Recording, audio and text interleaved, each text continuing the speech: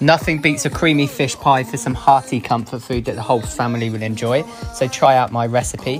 First, you want to bring the potatoes to a boil, then leave it to simmer until they're tender. Drain them, mash them with butter, milk and creme fraiche, and just mix that up, and then just set that aside where you get the fish pie filling ready. So melt the butter, add the flour, cook that for a minute, gradually add the milk bit by bit, stirring continuously so that you don't get any lumps. Then at the end, add the cheddar, cook for a couple of minutes till it thickens, take it off the heat, add the mixed fish, Dijon mustard, sweet corn, peas, spring onion and chopped parsley.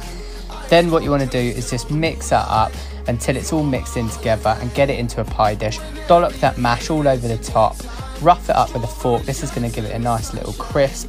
Sprinkle over some grated cheddar, get it in the oven at 180 degrees for 25 minutes until it's crispy, bubbling all around the edges. Leave it to stand for a couple of minutes, then serve it. Enjoy.